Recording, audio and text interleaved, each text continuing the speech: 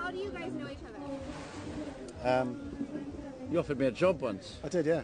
Very long time ago. It was to play a serial killer, in fact, wasn't it?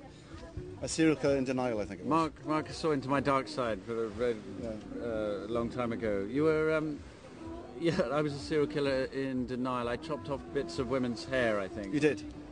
And you were obvious casting, really, for that.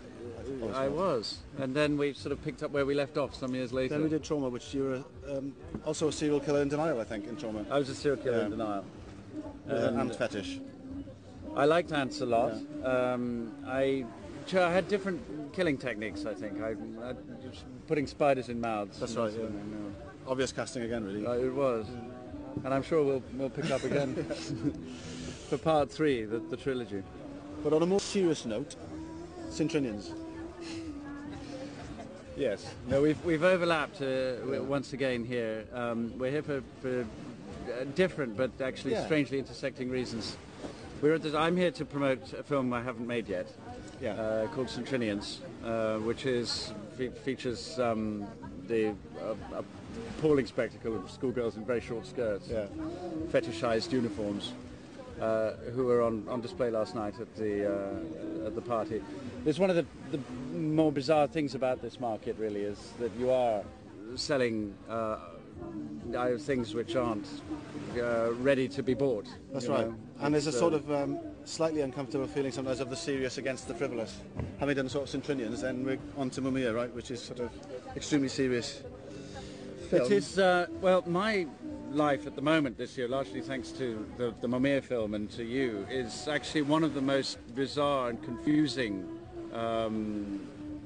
kind of almost unnatural hodgepodge of different things, really. I mean, I've gone from dealing with death row in America to rehearsing an ABBA song to... it's the actor's life. But it's fantastic, isn't it? It is, and it's absolutely extraordinary. The film, the name of the film that we're working on together, well, Colin's producing and I've been directing it, is In Prison My Whole Life. Well, In Prison My Whole Life, it's sort of based on a coincidence, I suppose. That's the premise is a coincidence, because you and Livia met a guy called Will, who was 25 this year. And he was born on the night that Mumia Abu-Jamal was arrested and then incarcerated in Philadelphia. So he physically kind of embodied this guy's life.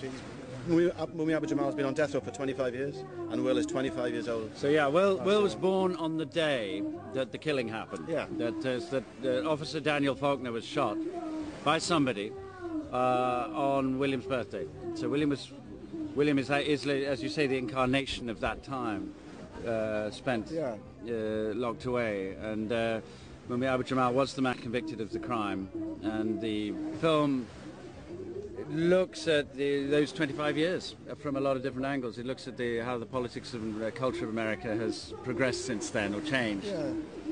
And also, I think certainly our generation, I know I am a bit older than you, Colin, but our generation, we were pretty infatuated by the American dream, really. One version of it, which came out in the 60s, right? Especially with music. I mean, everything kind of led back to America. And I think Will's generation, being the next generation in a way, he was very influenced by hip-hop and all that kind of stuff.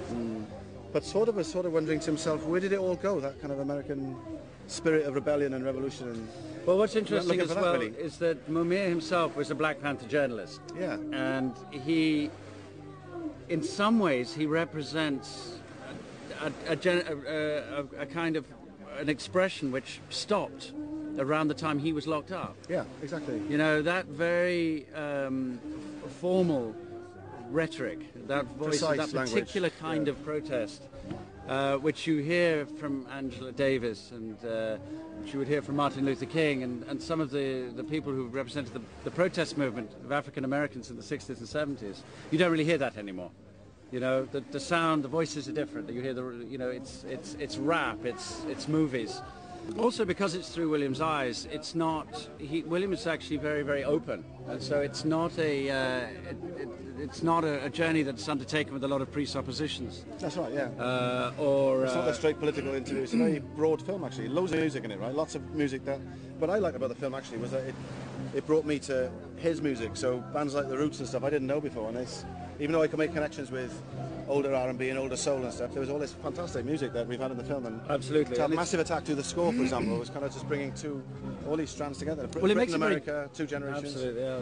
And very dynamic to watch as well, because you're in Noam Chomsky's office in MIT 1 minute, and then you're talking to Mos Def the next, and you know, the music of Williams' generation, absolutely, yeah.